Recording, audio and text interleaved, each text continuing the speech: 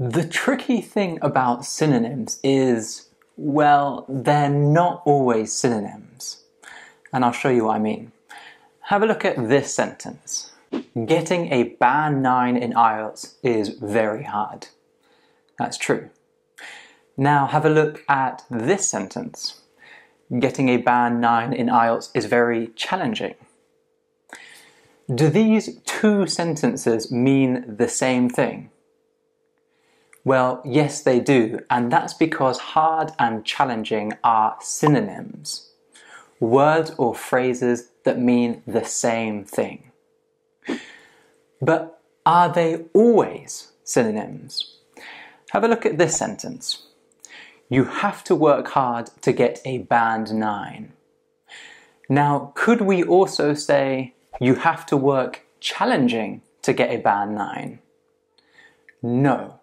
And that's because here, hard and challenging are not synonyms.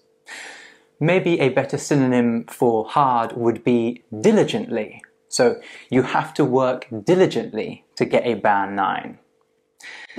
The fact that words and phrases are only synonyms in certain contexts makes them very difficult to learn. But that's what we're going to attempt to do in this video coming up.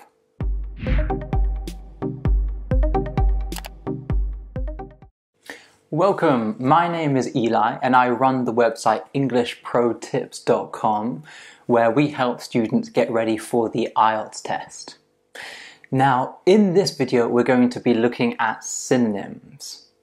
So this lesson is divided into two parts. We're going to first of all start with a synonyms quiz where we look at some useful synonyms for IELTS, particularly IELTS writing.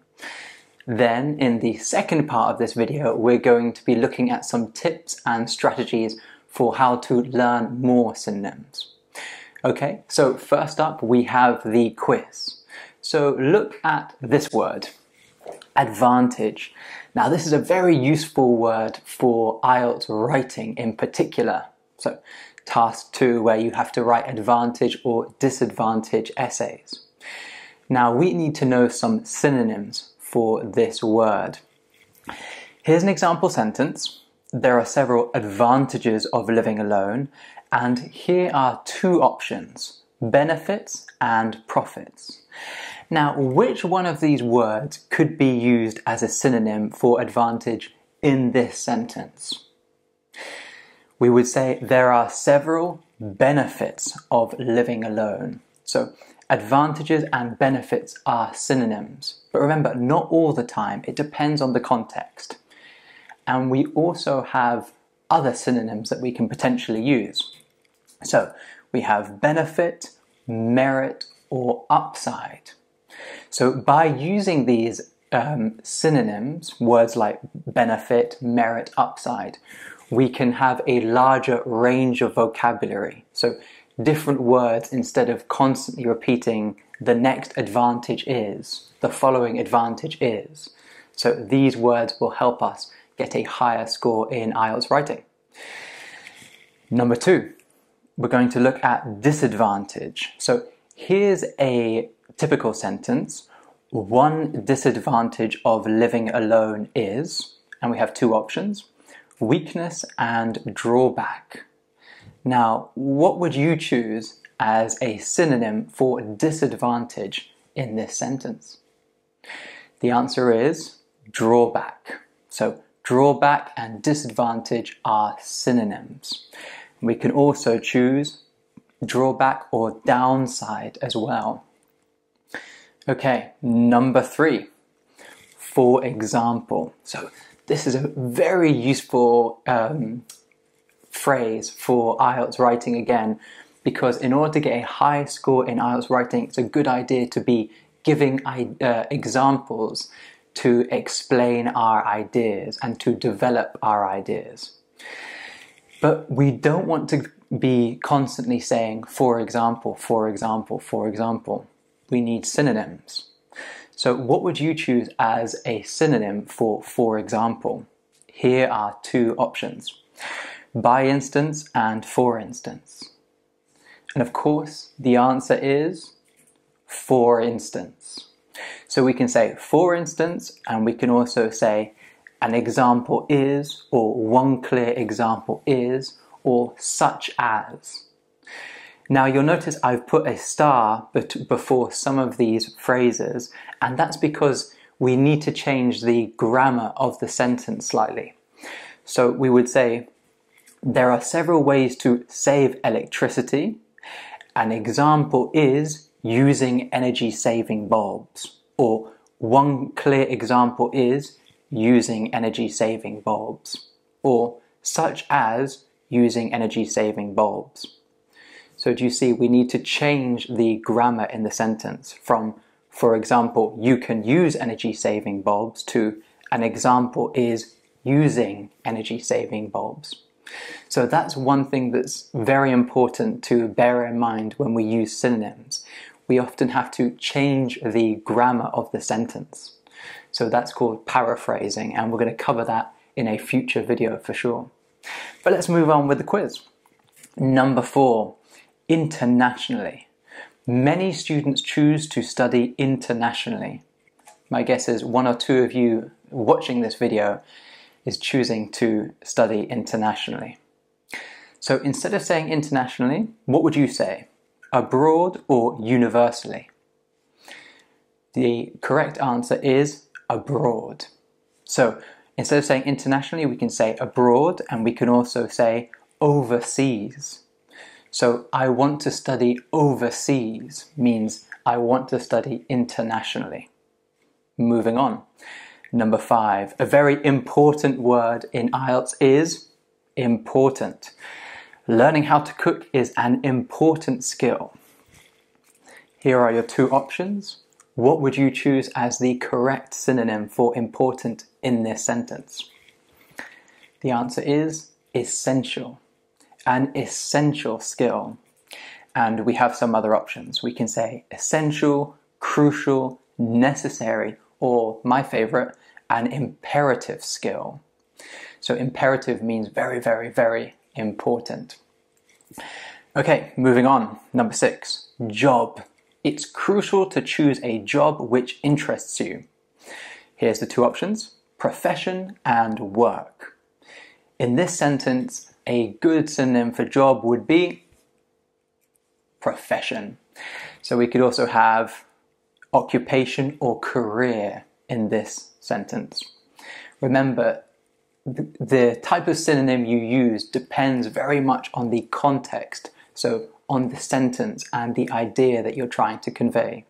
So for example, career and job might not always be perfect synonyms, but in this sentence, and this is a very typical sentence in IELTS, they are synonyms. Okay, let's move on. Number 7, rich. Rich families often send their children to private schools. Here are the 2 options. And of course, the correct answer is affluent. So affluent families means rich families. And we can also say wealthy or well-off families. Number 8, make sure. So this is a very useful phrase for IELTS. Make sure. Parents make sure that their children eat vegetables. Here are 2 options, secure and ensure. If you said secure, then you are incorrect because the correct answer is ensure. So this is a nice academic way of saying to make sure, and it's very useful for IELTS writing. So instead of saying make sure, we can also say make certain. Parents make certain that their children eat vegetables. Number 9.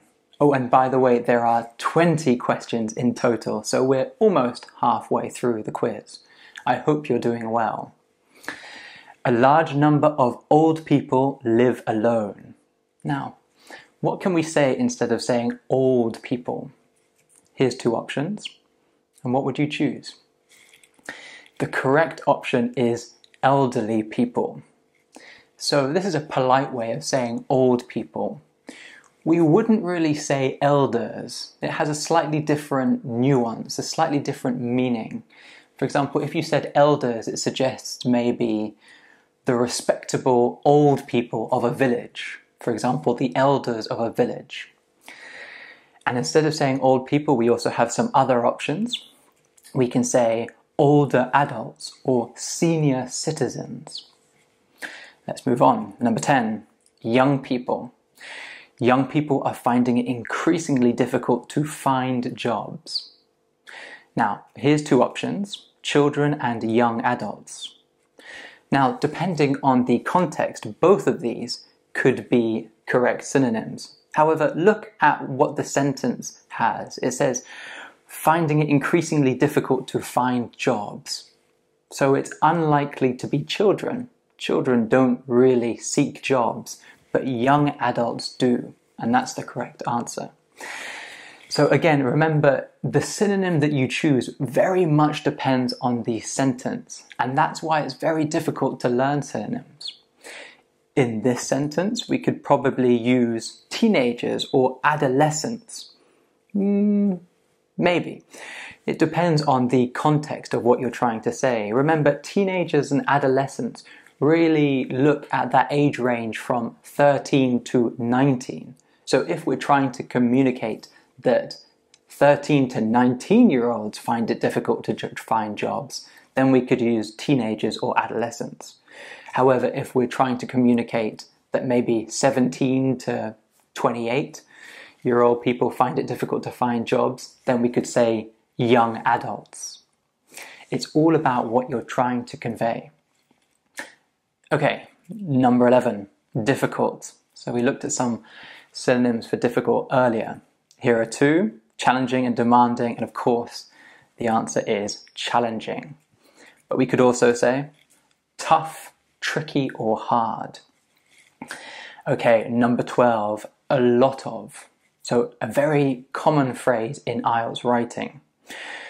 And we need some synonyms for a lot of so that we're not constantly repeating this phrase. Here are two options, a great deal of or plentiful. And of course, the correct answer is a great deal of. I hope you got that one right. We could also say a considerable quantity of.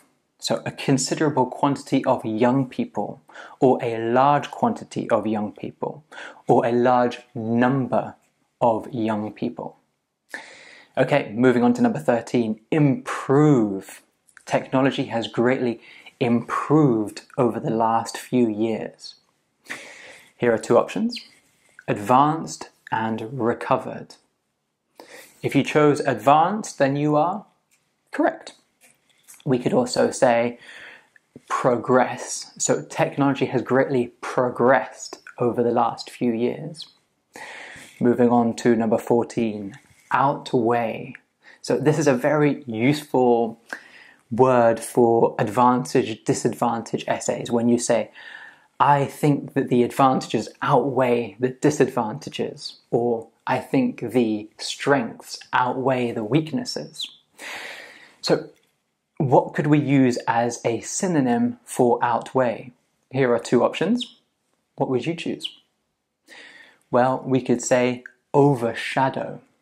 So we could say overshadow or offset or exceed. Although exceed is slightly different. If you say the advantages exceed the disadvantages, you mean to say that there are more advantages than disadvantages. But if you say that the advantages outweigh the disadvantages, you're saying that the advantages are more important than the disadvantages. These slight nuances should help you to choose the synonym that you want to use in your writing.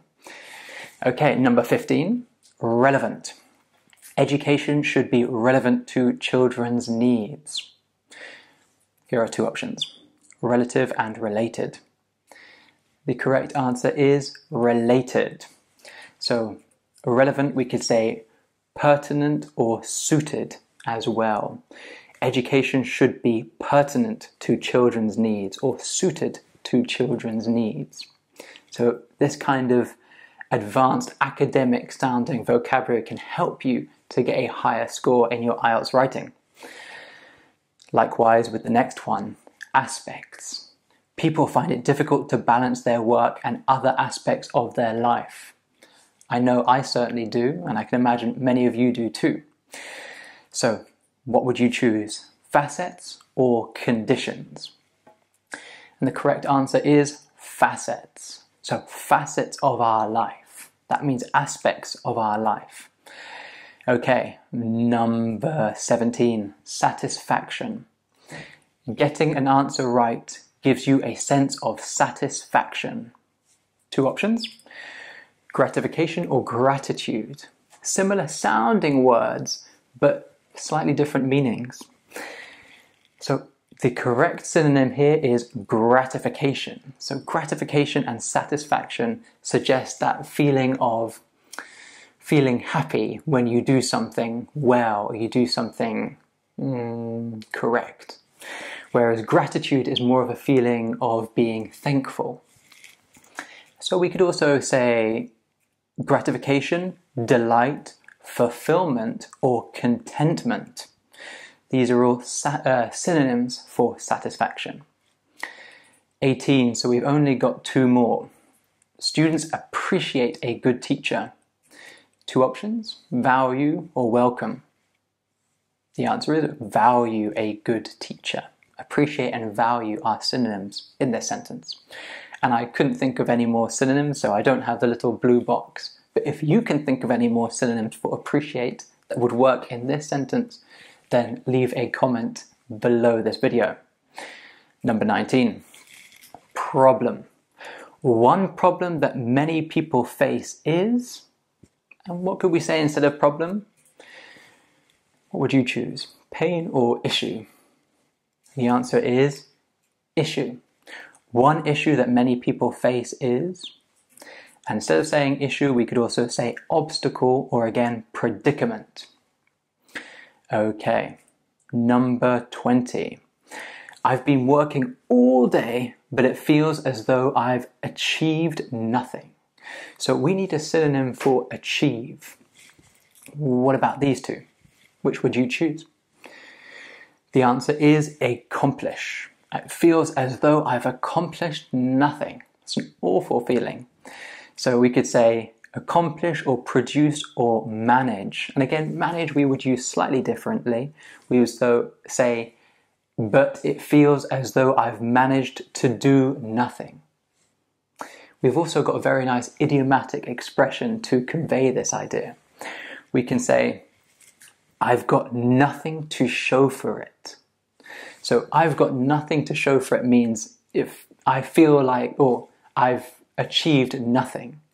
So I worked really, really hard and I've got nothing to show for it, meaning I've achieved nothing. Okay, let me know how you did in this quiz and stick around because now we're going to be looking at some tips and strategies for how to learn synonyms.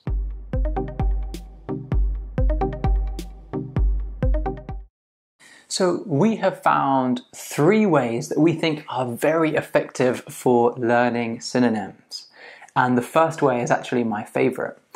So I'll explain it. This is something that one of our Facebook group members came up with, and it's a very, very good activity for learning synonyms.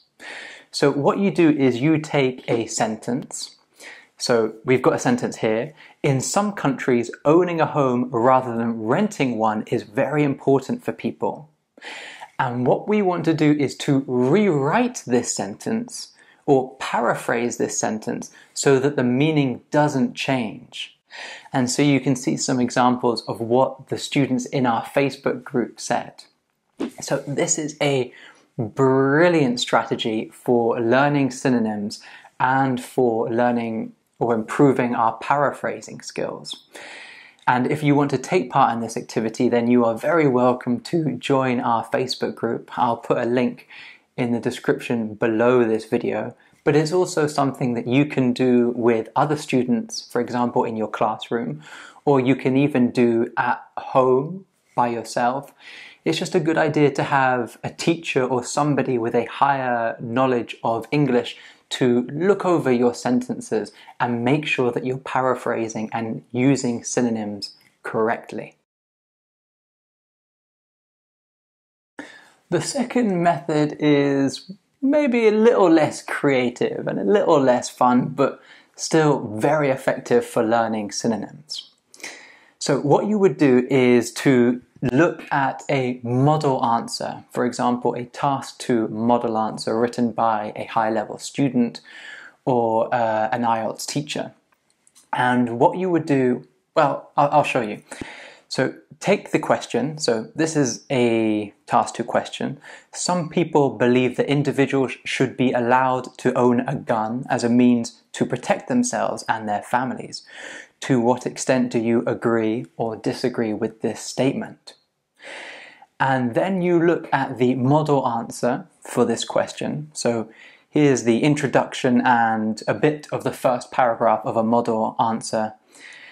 And then look at the question and look at what you think one of the key words is. So in this question we have the word gun.